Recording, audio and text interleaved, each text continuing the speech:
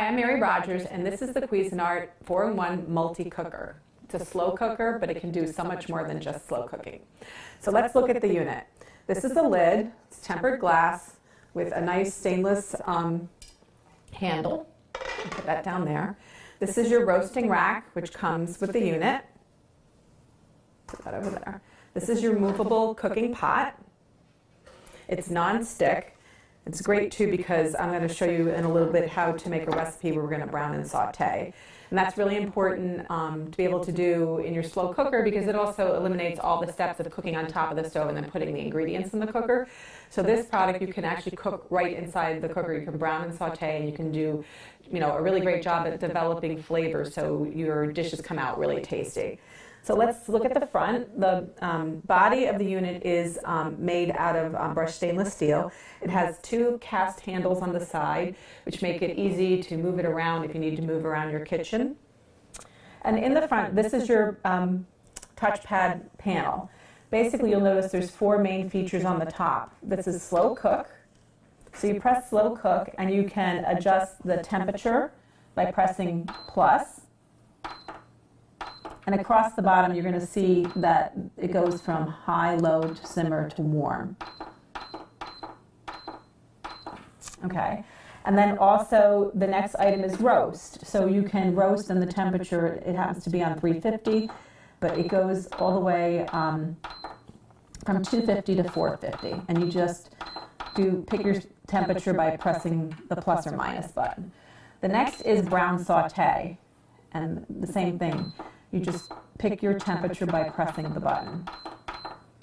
And the last item is steam. This is where you're going to actually use this rack. You're going to put it inside. And one of the things I like to do with it is I like to steam artichokes because it's like really easy and simple to do, and you can get a lot of artichokes in there at once. So that's your function for steam. And then down here is your start-stop button, which engages your cooking function. And the other thing I just want to show you too, you can also choose how much time you want to put the slow cooker on for, and it goes up to 24 hours. And then what will happen is if you use the timer, it'll go directly into a keep warm mode. So for instance, if you cook your food and it needs to be cooked for like 6 hours and you're away for the day working, it'll go to keep warm, so whenever you get home, it's ready for you and you can have a family meal with very little effort. So those are the main features and functions of the product. What I'm going to do now is I'm going to put it on brown saute, and I believe 400. I'm going to hit start. And what I'm going to do is I'm going to start preparing the ingredients for the lemon rosemary chicken that I'm going to show you how to make today. It's really simple and easy, and I like it because it's very flavorful also. So the first thing we're going to do is we're going to take our flour. We're just going to put it in this larger bowl here. We're going to put all of our pepper and about half of our salt to season the flour. And then what I'm going to do is I'm just going to mix this up with my tongs to incorporate all the seasoning. And then what I'm going to do, I'm going to start dredging the chicken. Sorry. And you just do that. These happen to be thighs. I like to use thighs because they're nice and flavorful. They are also more inexpensive than some other cuts. So what I'm going to do is I'm just going to put the dredged ones in here while our unit is heating up. So we'll just keep going. I'm going to do about 6 thighs at one time. That's a good amount. And the nice thing about the dredging is it's going to get a nice help you get a nice brown on it. And then the other thing that's great too is later on when you add your liquid ingredients, what will happen is you'll actually the flour actually thicken, and you'll get a nice sauce, a finished sauce in your slow cooker. I'm just going to do 2 more. Okay. Now what we're going to do is put these aside for just a second. And what I'm going to do, I'm going to just move this over here. And what I'm going to do is add the olive oil around the pot. And then what we're going to do is we're going to start adding the chicken. And I like to do skin side down first. Just nestle them all together. Don't get them too tight because you want them to, brown and saute. You don't want them, If you get it too tight and there's a lot of moisture, you'll end up not browning them as nicely. You'll end up having more of a poachy kind of finish on it. So let's just put those in and let it cook for about, I don't know, 5 or 6 minutes, and then we're going to come back and we're going to check on them. So let's check on our chicken and see if the first side is browned. I'm going to put this down here. Oh, it looks gorgeous. So what we're going to do is going to flip all of our thighs over, like so. And I'm just going to show you one. It's like really nice and brown. Looks gorgeous. So flip them over. Now what we're going to do is we're going to cook it on that side, and then we're going to come back and reserve it. So let's check on our chicken. It's browned on both sides. So what we're going to do is we're going to actually reserve it at this point.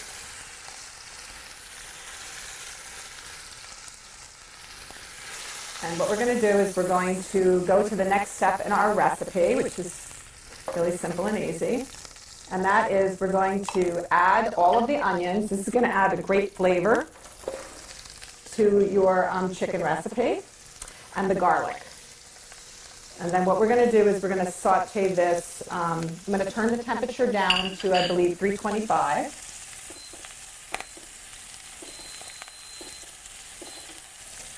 And what we're going to do is, let me just mix this up really well and break up the onions.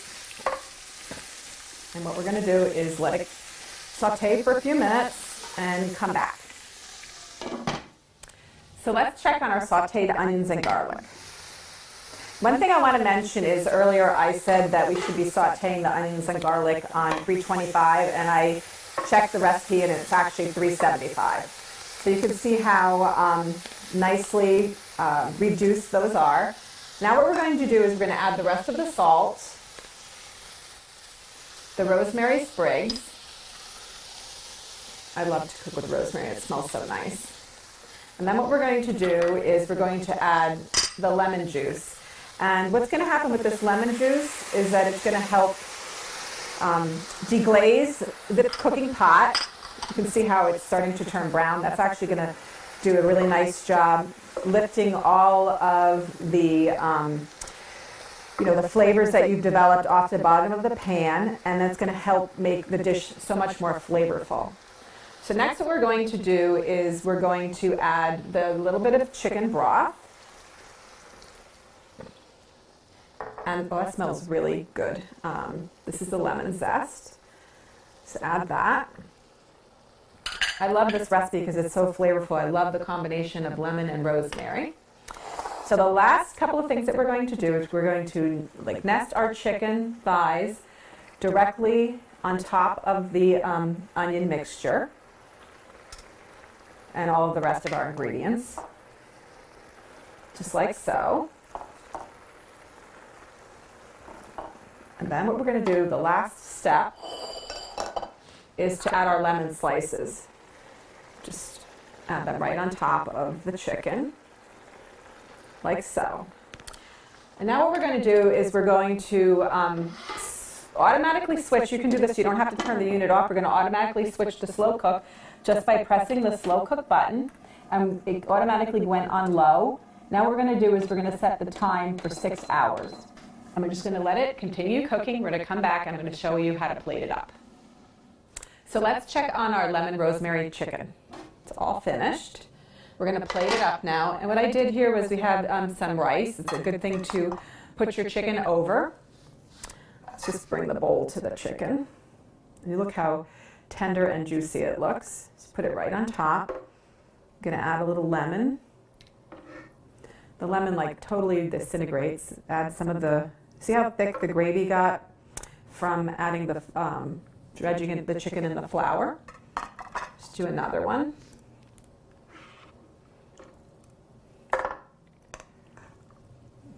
Make sure you get some of the onions and the gravy. Now what we're going to do is going to finish it off with a few little sprigs of rosemary on the top. so you know what's in it.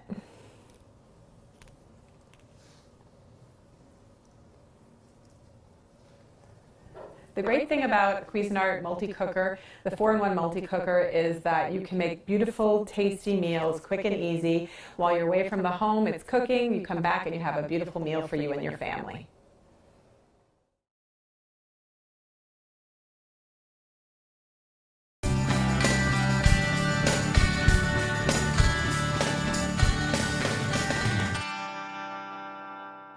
Hi, I'm Mary Rogers, and this is the Cuisinart 4-in-1 multi-cooker.